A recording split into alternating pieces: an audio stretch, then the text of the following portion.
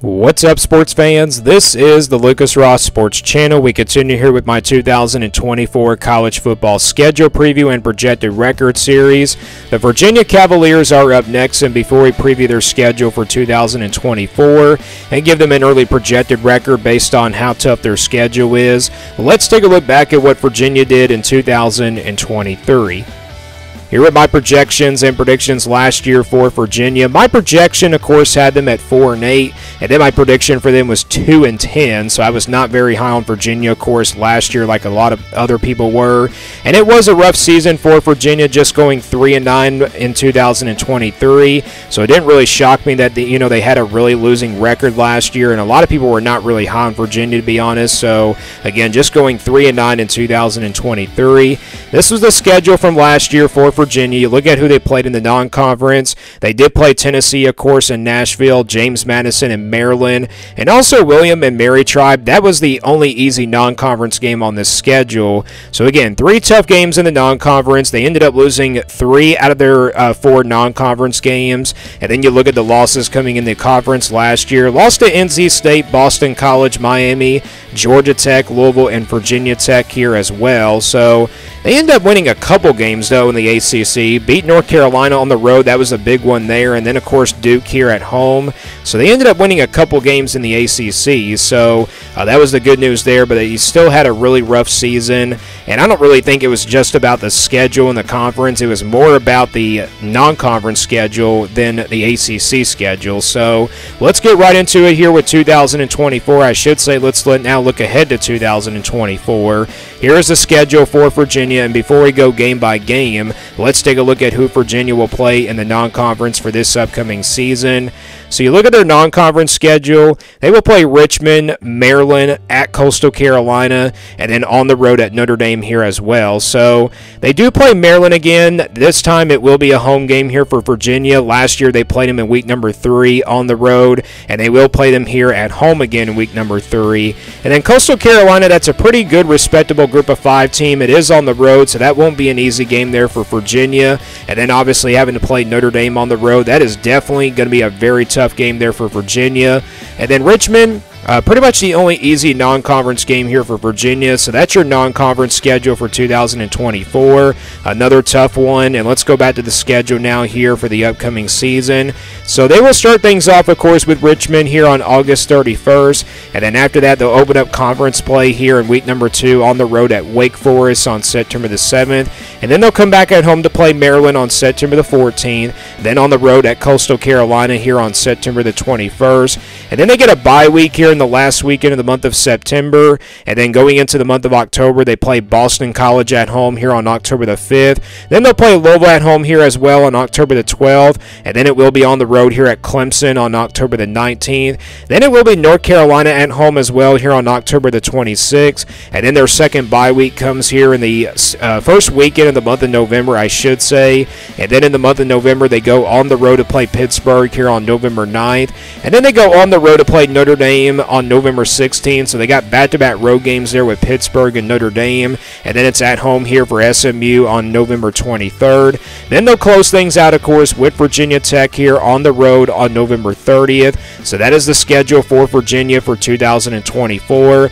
And every year, Virginia does have a pretty tough schedule. They do play, obviously, in the ACC, but still, either way, it's a very tough schedule for them. And like I said, I don't really think it's really more about the conference schedule. It's really more about the non-conference schedule. They do have a tough non-conference schedule with Maryland and Notre Dame both on there. And then Coastal Carolina, that won't be an easy game there out of the group of 5. So, yeah, this is another tough schedule here for Virginia. They do have to play Louisville and North Carolina, but the good news is they both get those games at home. And then you got to play Clemson here on the road in Death Valley. That'll be a very tricky one there for Virginia. So let's now get to the projection here for the Cavaliers.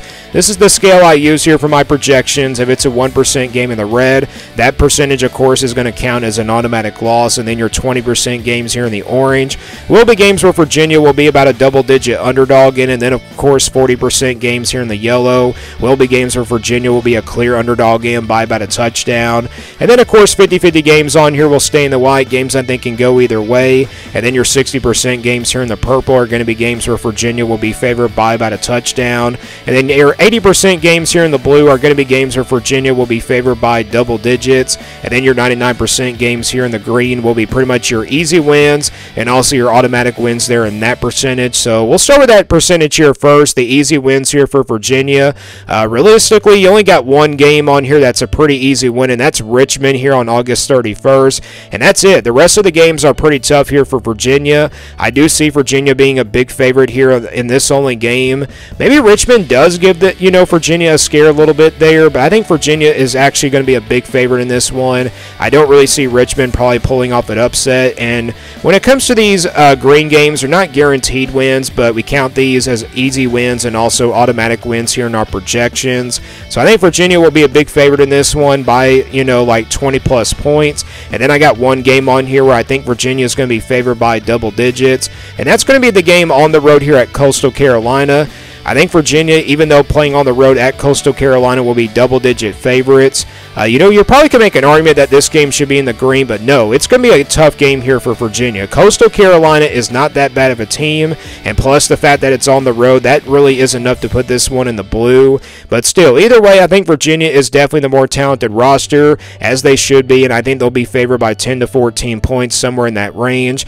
And that's also counted as a win. We count the green games and, blue games as wins, so it's not like they're going to lose this game, but it would definitely not really shock me if they lose one of these two games here in the green and blue and everything. But still, either way, Virginia will be favorites in both of these games. The green game, they'll be favored by more than 3 touchdowns, and then the other game, they'll be favored by 10 to 14 points, also known as couple touchdowns and also by double digits. And then, of course, the rest of the games on here, you cannot favor Virginia in any of these games. So let's skip over to the games where I think Virginia will be underdogs in. I do have a couple games on here in the red that are pretty much going to count as automatic losses, and those two games are going to be Clemson and Notre Dame here, both on the road. I don't really see Virginia having a realistic chance in both of these games. They're really tough road game environments. Clemson, obviously, in Death Valley, one of the toughest places to play in the ACC, of course. And then Notre Dame here on the road. That's going to be a very tough road game there in the non-conference, so no chance I see Virginia winning any of these games here on the road. And I know Clemson's had some downfall years these last, 3 years now, but it's still not going to be enough either way for Virginia to compete in that game. And then Notre Dame, they have not looked the same either, but I think Notre Dame is definitely the more talented team. And obviously Clemson and Notre Dame are considered to be top 25 teams this year. So those are definitely automatic losses there for Virginia. And then I got two games on here where I think Virginia will be a double-digit underdog. And those two games are going to be Louisville and North Carolina. I think they'll be double-digit favorites in both of these home games against the Cardinals and Tar Heels. Now, I know Virginia beat North Carolina last year. You could probably make an argument that game should probably be in the yellow, and it should be in the yellow, but I'm going to stick with it here and put it in the orange based off of where these teams were from last year. And I know Virginia gave Louisville a scare last year as well, but it wasn't enough to get the win. And I think Louisville was definitely a better team than Virginia last year, so I do expect Louisville to be pretty good again this year. And both of those teams, North Carolina might not be the same as last year, and maybe not this year, but I think North Carolina will definitely be a game where Virginia will be double-digit underdogs. But you really don't want to sleep on that game. That probably could be a game that could be switched to a 50-50 game, and also maybe to a yellow game by the time we get into our predictions in the month of May. So don't sleep on that one if you're a Virginia fan just yet. But those two games, I think Virginia will be double-digit underdogs. And then that really leaves the rest of the games on here. There's not really any other games on here where I can put Virginia as a clear underdog. I got 6 50-50 games on here for the Cavaliers: Wake Forest, Maryland, Boston College, Pittsburgh, and SMU and Virginia Tech. These are all 50-50 games in my opinion. So I got 5 games here in the ACC and then 1 game, of course, in the non-conference with Maryland. The reason why that Maryland game ended up being a 50-50 game is because Virginia is playing at home this year. If it was on the road at Maryland, it would definitely be in the game in the yellow. And then same thing with Boston College and maybe SMU. Both of those teams, they're playing them at home, so that's the reason why both of those games are in the 50-50 category. Now, Virginia Tech is obviously a rival game. You never know what can happen. That's the reason why that one stays in the white. And then Pittsburgh and Wake Forest were not really good teams last year, and I think those are definitely pretty even matchups here between both of those teams. So those are my 50-50 games here for Virginia for 2024. Let's now get a projected record here for Virginia for the upcoming season. Again, this is not my official prediction. This this is simply a projection based on how tough the schedule is. So we count that one green game as an automatic win, then you count that one blue game as a win as well, and then you count those 2 games in the red as automatic losses, and then you average out those 2 games in the orange at 20%. And then you average out all 6 of these 50-50 games here at 50%, and the overall projected record for Virginia for 2024 comes out to be 5-7. So a pretty good projection here for Virginia, a pretty decent projection, I should say. It's not enough to make it to a bowl game, obviously, but if you split those 50-50 games, let's say they win like 3 out of the 6 games here in the 50-50 range, you obviously count the green and blue games as automatic wins, and then you pretty much split those 50-50 games. Say they win 3 of them, that's going to give you 5 wins there for Virginia. So that's how the projection came out to be 5-7 here for Virginia on this schedule. So I think this is a pretty fair projection. It's not enough to make it to a bowl game. It would really shock me if Virginia did make it to a bowl game this year in 2024 based on how tough this schedule is. I think worst case scenario definitely has to be 4-8, or maybe they can go 3-9 again. But I think Virginia's projection as of right now is 5-7 for 2024. So give me your thoughts on this Virginia team down in the comments below. What do you think their projected record is for 2024? Thanks for watching this video, and stay tuned here for more sports content videos on my Lucas Ross Sports Channel.